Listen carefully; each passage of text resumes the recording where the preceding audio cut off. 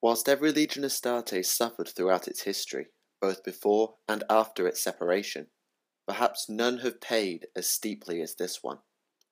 Based on a toxic world and cursed with a genetic flaw so profound as to threaten their very sanity, this legion nonetheless served with honour and distinction during the Great Crusade and Horus Heresy.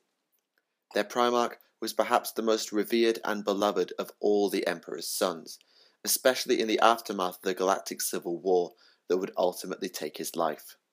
Today, we have come to Cygnus Prime, a quarantined world in the Ultima Segmentum that almost destroyed the Legion, in order to tell its tale, simply because their home is besieged by two independent forces and it is much safer to come here.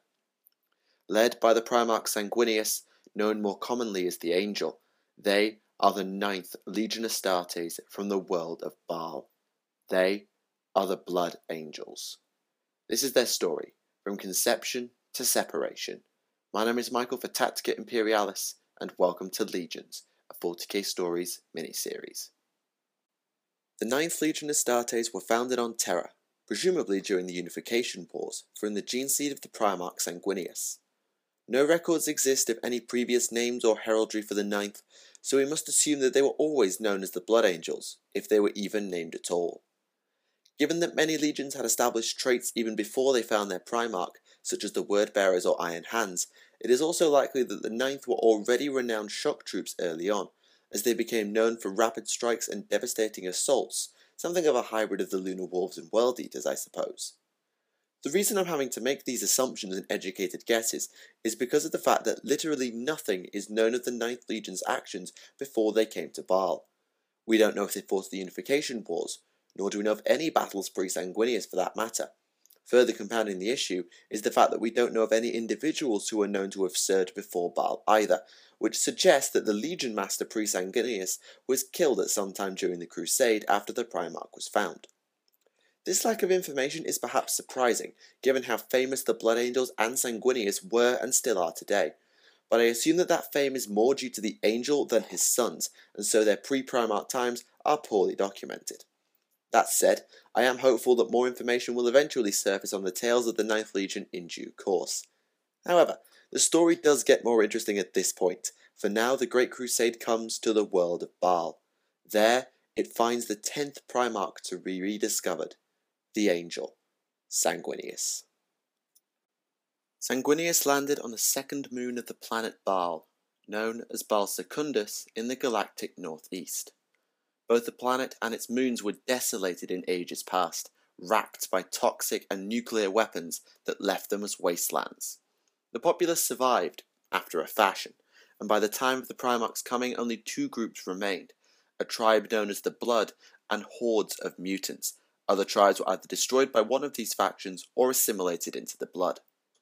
Baal Secundus itself was highly irradiated, and either this, the manipulations of the warp, or the genetic manipulation of the Emperor caused Sanguinius to develop his famous angelic wings. The young Primarch was taken in by the Blood, and like all his brothers he developed rapidly, being taller than the rest of the humans even before his first birthday. Between this, his prodigious strength, and his seemingly powerful gift of divination, he rose to become the greatest of the Blood, and led them to victory over the mutants once and for all, at which time he was pretty much elevated to godhood. Whilst he was loyal and friendly as a person, if you roused his ire, then you were in all kinds of trouble, for Sanguinius' wrath was nigh unstoppable. Eventually, the Great Crusade arrived, though it is unknown what the time difference was between the victory of the mutants and the coming of the Emperor, and the Lord of Mankind came to Baal in disguise to hear Sanguinius speak. After the Primarch spoke, an impassioned speech to be sure, the Emperor assumedly revealed himself, but Sanguinius already knew of his gene-father's coming, and so recognized him on the spot. Unlike the similarly prescient Conrad Kurz, however, the Angels swore allegiance to the Emperor immediately, without the need for any foreboding chatter between the two. The 9th Legion were past the Sanguinius, and the best of the Blood were inducted, and it is confirmed that at this point the Legion took the name of the Blood Angels. The first battle Sanguinius is known to have fought in with the Legion was on the world of Tegar Pentaris, and it is from this fight that the Primarch gained his ceremonial cloak by slaying a Carnodon, a huge feline creature that can be up to 6 meters long. As weapons, he wielded a gene-coded sword known as the Blade in Carmine, of which weapons similar called the Glaive in Carmine would be wielded by his bodyguard, and the Spear of Telesto, which could supposedly vaporize any who did not share his bloodline. During the Great Crusade, the two Primarchs with angelic epithets formed an interesting rivalry due to the similar attack styles of their legions. Sanguinius and the Blood Angels were perhaps less powerful at hand-to-hand combat than Angron and the World Eaters, but they made up for this with an increased versatility and an understanding of compassion. Very often, ultimatums would be issued to any world chosen as a campaign target, either by Sanguinius himself or one of the highest-ranking legionaries known as Praetors. This offer was simple: accept compliance without a fight, or face the wrath of the 9th Legion. Although many foes were either too scared to fight, or were simply in awe of the Blood Angels and thus willing to comply, many were not, refusing the offer. If that happened, then the world would face what would become known as the Day of Revelation, where the normally calm and noble Blood Angels would unleash their trademark assaults, causing ruin and death from above with perhaps unparalleled fury. Sanguinius himself was the most respected and loved of all the Primarchs, both by the people and probably his brothers. He was one of Rebuke Guilliman's dauntless few, signifying the trust the Lord of Ultramar had for the Angel, but it was Horus Lupercal that became the fastest friend of Sanguinius, though when this began is unknown. It was the Angel who encouraged Horus to rename his legion after Ulanor, and the War Master said on Davin that it should have in fact been Sanguinius who became War Master due to him being a fuller embodiment of the Emperor than any other. This included his psychic power, which explains why Sanguinius supported both the introduction and preservation of the Legion Librarius, and whilst he was present for the Council of Nicaea, it is unknown what role, if any, he played in the so-called trial of Magnus the Red. In fact, it is probably the case that Sanguinius was the second most powerful Psyker amongst the Primarchs after Magnus, and even if some other could surpass him in raw power, then none could hope to match the attunement he had with his sons, as evidenced later in the Horus Heresy. In battle, both Sanguinius and his sons were as near to perfect as they could be, always striving for a better tomorrow, even if their usually proud countenances would have to be darkened in rage to make it happen. At some time during the Crusade, however, this darkness began to manifest as part of what is now known as the Flaw. The red thirst surfaced, though when, where, and in what strength it affected the Blood Angels is unknown. It is stated to have only been isolated cases at first, in which the unfortunate Astartes would seemingly abandon themselves and charge into melee despite holding a good position. But if a squad were to fall to the thirst, then this attack was often powerful enough to drive the enemy back anyway. When Sanguinius learned of the Flaw, even if it had only affected a handful of Blood Angels, he took full responsibility and immediately began seeking a cure. This is an unsurprising sentiment, as it was of course Sanguinius' genetics that ran through every one of his sons. It is said that not even the Emperor knew of this, though being the Emperor he probably did, as Sanguinius worked to cure the Flaw in secret, and even when Horus found out, he kept his brother's secret.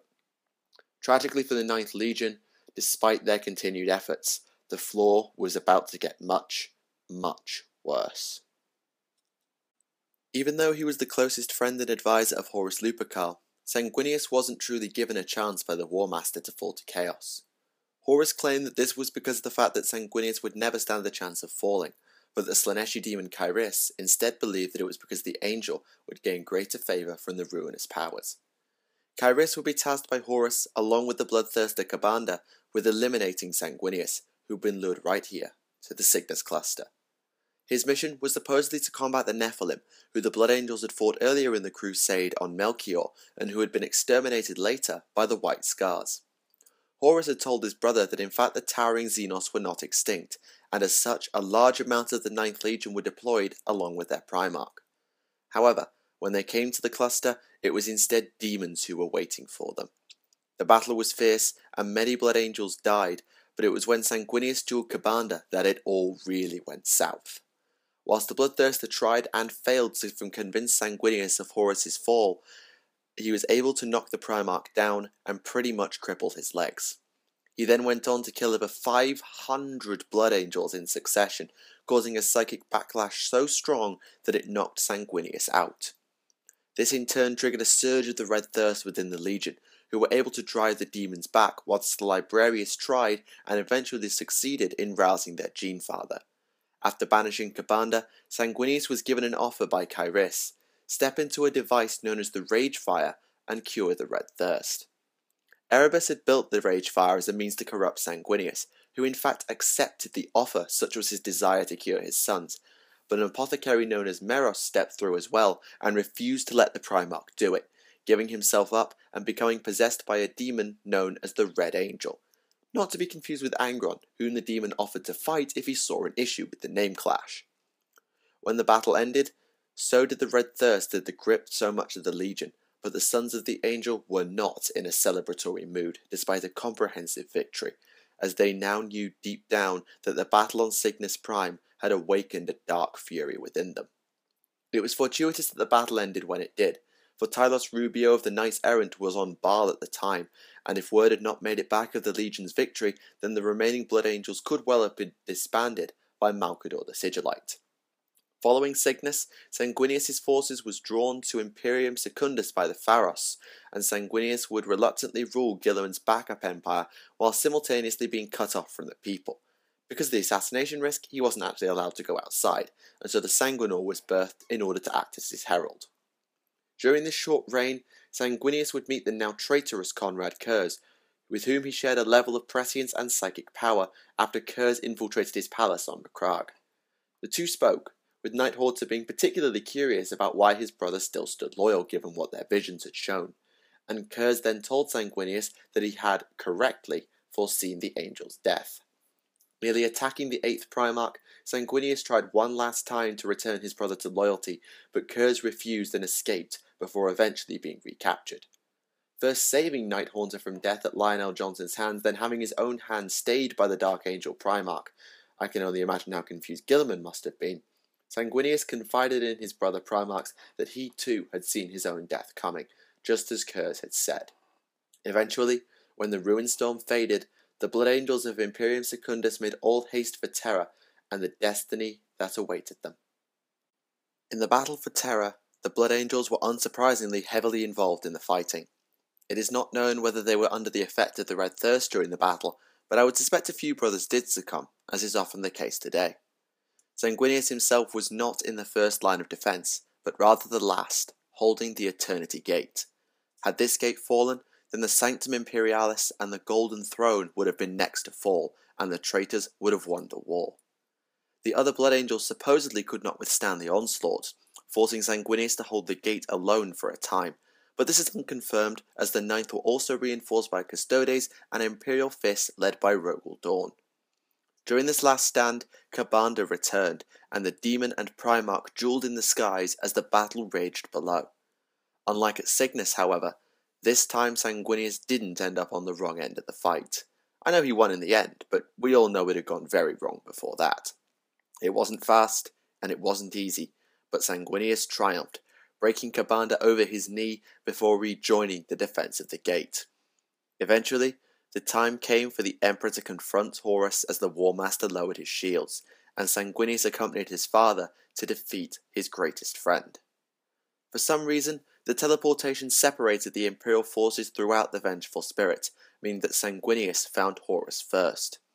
As Horus had predicted before Cygnus, Sanguinius never considered turning to Chaos, and once the arguments concluded, the two Primarchs came to blows. However, whilst this fight may have been close under normal conditions, the War Master had been blessed and empowered by the Chaos Gods, and so the battle went completely Horus's way. Sanguinius died before the Emperor could even arrive, but it is said that he was able to create a chink in Horus's armour that would be used by the Emperor to end the battle once and for all. With his death, a new aspect of the flaw was triggered: the Black Rage. This sends the unfortunate victim into a near inescapable nightmare, a waking dream where they play out Sanguinius' death from the perspective of the Primarch, and it has claimed innumerable Blood Angels over the millennia. Sanguinius' body was then recovered along with the mortally wounded Emperor, and now lies on Baal almost undisturbed. A mutant warrior, Fabius Bile, did get very close, but it was put down by a sergeant with the aid of Chief Librarian Mephiston. In the aftermath, the Blood Angels complied with Guilliman's decree to separate, and are known to have sired 5 successors at the time, though it could have been more. Obviously, with no Primarch to oversee this separation, whether Sanguinius would have approved, I don't know, it fell to the sole survivor of the Sanguinary Guard, Sanguinius' bodyguard, Ascalon, to divide the Legion.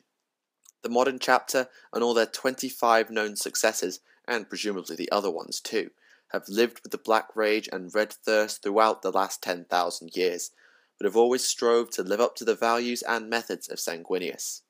The chapter today is led by Commander Dante, perhaps the oldest non-dreadnought Astartes in the galaxy, having ruled for over 1100 years. It may be that the floor consumes them all, but the Blood Angels will never give up, of that I am certain. And so, with the tale of Sanguinius and his sons told, let us now explore a few famous individuals within the Blood Angels. The first captain of the Legion, and the equerry to Sanguinius, was Ralderon. Whilst his origins are in fact unknown, he was an incredible warrior, and though that is to be expected for a first captain, he was considered on the level of Abaddon and Sevatar in terms of skill, which speaks volumes if you ask me. During the initial fights on Melchior with the Nephilim that also included the Lunar Wolves, Ralderon discovered an Astartes who had succumbed to the Red Thirst. This is, I believe, the first recorded case of it, before reporting to his Primarch. Sanguinius killed the Marine after failing to bring him back from his rage, and Horus was in fact present for this, which is how the future War Master knew of the Red Thirst. In fact, when he told Sanguinius to move to Cygnus, he told him the Nephilim had potential thirst-curing technology, which is a load of nonsense probably. Ralderon accompanied Sanguinius to Nicaea, having a heated debate with a certain captain who we'll be talking about a little later, but it seems that some parties within the Imperium did not trust the Blood Angels to follow the edict. Following Prospero, Malcador assigned a Space Wolf kill team to the 9th Legion's mission to Cygnus, under orders to put them down if they used their psychic powers. Ralderon was shocked, but Sanguinius was having no dissent and so bonded them all in an oath of moment, which reaffirmed the faith in the Emperor and the crusade of all present. Whilst most of the Legion succumbed to the Red Thirst with the incapacitation of Sanguinius, Ralderon's contingent was seemingly able to hold themselves in check. The exact reasons for this are unconfirmed, but the presence of a pariah in his team may have shielded them from the psychic backlash. The pariah marine wasn't normally with the first captain, he was merely a survivor who had been found by the soon-to-be possessed apothecary, Meros. Given he was with Meros during the outbreak of the Thirst, it is perhaps little surprise that Ralderon was present when Kyrus offered the Ragefire to Sanguinius, but despite being highly valued for his opinions and flexibility, the first captain was seemingly unable to deter the Primarch from this fate. Ralderon survived Cygnus, the various skirmishes in Imperium Secundus, and in fact he made it through the Battle of Terra as well, and when the Legion was divided by Ascalon, he was given perhaps the highest honour of all. One might have assumed that Ascalon himself would take leadership of the surviving Blood Angels chapter, but that task was given to Ralderon, assumedly for the reasons he was given first captain in the first place: flexibility in command, and the ability to relate and understand his brothers far better than perhaps any other. This latter trait would perhaps be even more important in the aftermath of the heresy than in the Crusade, as the Black Rage had now surfaced and the Red Thirst was far more present than before. There is conflicting evidence that suggests that Astartes named Belarius was instead the first chapter master of the Blood Angels, but there is far more to support it being Ralderon, and so I suspect that this Belaris individual may have in fact been a successor or advisor. The eventual fate of chapter master Ralderon is unknown, as his tale ends after Sanguinius' body was returned to Baal, but it is assumed he served for a period of time and died, whilst never succumbing to the Black Rage. There's no evidence either way, but a chapter master joining the Death Company would almost certainly have been recorded in the annals of history somewhere. Ascalon was the founder and leader of the Sanguinary Guard, the personal guard of the Blood Angels Primarch, and as such, he bore the title of the Exalted Herald of Sanguinius, a title still held by the leader of the Sanguinary Guard today. Perhaps surprisingly, given they were the two highest ranked Astartes in the Legion, Ascalon and Ralderon did not get on, mainly because the Herald was about as inflexible as they come, and because he would sacrifice any Blood Angel if it protected Sanguinius. This was evidenced when Horus was found with Sanguinius on Melchior for the whole executing the Red Thirst victim thing, which no Blood Angels actually knew about and probably cost one of the sergeants of First Company his life at Ascalon's hands. He is not confirmed to be present at Nicaea, though I'd be surprised if he wasn't as Sanguinius' chief bodyguard, and he was happy to go along with and enforce the decree, which explains his shock at the Space Wolves' purpose on Cygnus and the revelations of Magnus defying it. Speaking of the Cygnus campaign, Ascalon seemingly took a back seat in the fighting, as he was separated from Sanguinius when the duel with Gabanda took place. He then stayed with the Primarch's body whilst the librarians tended to him, seemingly showing just enough flexibility to let the Psychers work, but threatening them with death if any sorcery was performed. He then failed at bodyguard duty on the most epic of scales when Sanguinius recovered, abandoning his lord as the red thirst gripped him and the sanguinary guard. He then oversaw the withdrawal once it wore off in the aftermath. In Imperium Secundus, it was Ascalon who suggested and then implemented the role of Sanguinor to act as Sanguinius' herald, with the sanguinary guard member Alatron being given the task in a manner that kept the Sanguinor's identity hidden. Basically, two drew lots, one became the Sanguinor and the other was killed by Ascalon. The Exalted Herald continued as bodyguard during their stay on Macragge, but could not stop Conrad Kurz from infiltrating Sanguinius' palace, being used as an unconscious hostage by the Night Haunter to ensure the two Primarchs would converse rather than fight. I would slate Ascalon for this, but it was Conrad Kurz, so I'll let it go. When the final battle came on Terra and Sanguinius joined the assault on the Vengeful Spirit, he was accompanied by the Sanguinary Guard, as one might expect. All save Ascalon. Assumedly because he knew that the deaths of both him and his guards against Horus, Sanguinius asked the Exalted Herald to remain behind on Terra, though exactly what your logic was used is unclear, as Ascalon's actions post-heresy do not suggest he was being left to lead the Legion. As already stated, Ascalon was responsible for dividing the Legion, but rather than assume command of the Blood Angels chapter, or indeed any chapter for that matter, he left that responsibility to the captains and then went off the grid. No one knows where he went, and it's almost impossible to speculate. The Sanguinary Guard were reformed after the battle on Terra, as all save Ascalon were dead, as Sanguinius had predicted, and it is the belief amongst these elite veterans that their founder would find his soul inhabiting the Sanguinor, who also vanished from all records after Imperium Secundus. Given that the Sanguinor has only spoken once to our knowledge through the past 10 millennia to Commander Dante during the recent Cryptus campaign, it is likely we will never know if it is indeed the soul of Ascalon that inhabits this mystical warrior. Given we just visited Cretacia, I think we'd be doing its sons a disservice if I didn't tell the tale of their first chapter master, Nasir Amit, the Flesh Terror. Amit was the 5th captain of the Blood Angels, and was about as blunt as they come. If ever there were an Astartes who flew in the face of political correctness, it was this guy, and despite the Blood Angels being renowned for refinement and taste, Sanguinius held a great deal of respect for Amit's brutal honesty. Along with a mouth that pulled no punches, Amit had the guts to back it up, never fearing retribution from the Wardens, forerunners to chaplains in the 9th Legion, Sanguinius, or perhaps even the Emperor himself. He was part of the cohort sent to Nicaea, and whilst he was firmly in favour of a Librarius, he was forced to stand guard elsewhere. Supposedly, Sanguinius was afraid his overly blunt captain would dare to challenge the Lord of Mankind when he delivered his verdict. That would not have ended well. Amit did vent his frustrations on Ralderon, and whilst he was warned that he was bordering on censure by the first captain, he was becalmed by the Primarch. Now, if you thought Amit was pushing his luck there, then he really put his Artificer armoured boot in it when the Blood Angels came to Cygnus Prime, as he was the one to correctly suggest that the 9th had been led into a trap by Horus, which saw him struck by Sanguinius and only saved from more trouble by the Space Wolves. Unfortunately, Amit's way of paying back the Space Wolves for keeping him from censure was, well, murdering them. When the Red Thirst swept through the Legion, Amit was taken by it, and he and his men cut the Space Wolves down. This would certainly not be the last time that someone from his lineage would kill allies in a blood rage, eh? He realised what he'd done as the battle ended, and he owned up to Ralderon before submitting himself for, in some ways, a long overdue punishment. He would never receive it. Ascalon appeared and spoke to both the 1st and 5th captains, telling them that he had lied to Sanguinius and said the Space Wolves had been killed by demons rather than Amit and his men.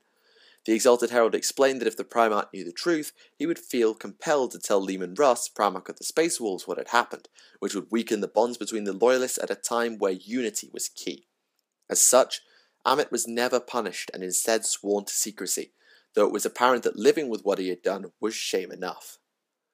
Amit survived the heresy, and was granted command of a chapter when Ascalon divided the Legion. This new chapter took the name from the title of their leader, becoming known as the Flesh Tearers. It's unknown exactly when Amit was given this title by his brothers, though it was definitely before Nicaea, but he embraced it all the same and in fact outfitted his company with flaying knives just to live up to it. Amit then took the Flesh Terror's chapter to the start, assumedly with the red thirst and black rage boiling just below the surface as it does in his sons today, and eventually they took Cretacia as their home. What exactly became of Nasir Amit is sadly unknown, though it will either have been death in battle or becoming lost to the Black Rage, I would suspect. Normally, I do not discuss events concerning a legion that are much later than the Battle of Terra, and I certainly do not discuss groups or individuals. However, I believe it only right in the case of the Blood Angels to make a partial exception and discuss the Death Company. The iconography and title of this group do owe their origins to the time before Terra, reserved for the rare occasions when the Red Thirst would claim an Astartes. The company markings of these lost individuals was blotted out with black paint, and the trend is now applied to the entire battle plate of those consumed by the Black Rage, who now form the Death Company. As for the name, it cannot be clarified for certain what the root is, but it is suspected to date back to Melchior and the discovery of the lost Astartes by First Captain Ralderon.